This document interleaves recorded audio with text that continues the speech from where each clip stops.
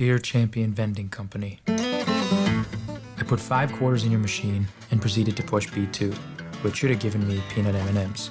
Regrettably, it did not. I found this upsetting as I was very hungry, and also my wife had died 10 minutes earlier. I'm not saying that was your fault.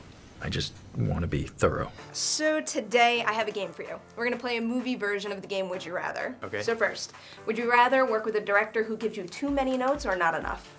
Not enough. Too many. Too many. Too many notes. Because I feel that every note there's something to work with. And I feel that when you're working with a director, the more they can give to you, the more you have to kind of experiment with. Would you rather screw up every take yourself or have someone else screw up your best take? Oh my God. I think I'd rather have myself screw up every take because I often do. I think I would have to go with have somebody else mess up my best take because you could just use my side of it. Am I breaking the rules? It doesn't matter to me. It doesn't matter. I don't think there are screw-ups.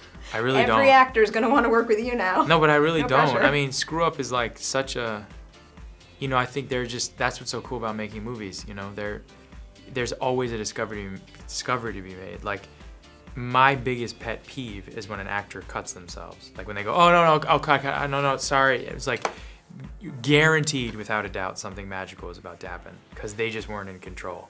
So to me, the screw-ups are what movies are all about. Would you rather sign on for a movie without reading the script or without knowing who you're gonna work with?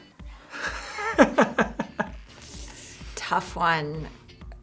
Without reading the script. Anyone who you're working with, because I feel like when everything's about the script, you know, and to be able to portray a character that means something is what it's about. There have been, now you're putting me in a difficult position here because there have been great movies made from mediocre scripts and there have been bad movies made from great scripts. There have been great movies made from great scripts. But I believe in an energy and I believe it is possible. Could we have the writer there? I love how everyone tries to find the loophole to these questions. Well, it's like, you know, my mother's a writer. I feel like I know how important the writer is. Is there like a dream project or a dream person you would want to work with no matter what, even if you couldn't read the material? That's a tough one. You know, there's so many incredible actors out there right now that it's so hard to decide. I mean, of course, I can say Leonardo DiCaprio. I have the utmost respect for and would love to work with him, but I think everybody would. So there are so many brilliant actors out there right now. Would you rather lose a top secret script or break a really expensive piece of equipment? Oof. This is horrible. I hate this game.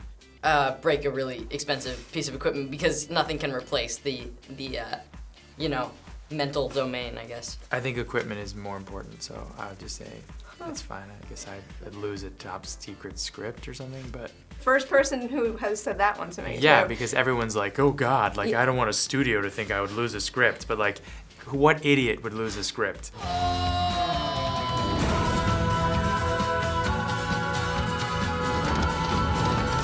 you think it's too late to put it all back together?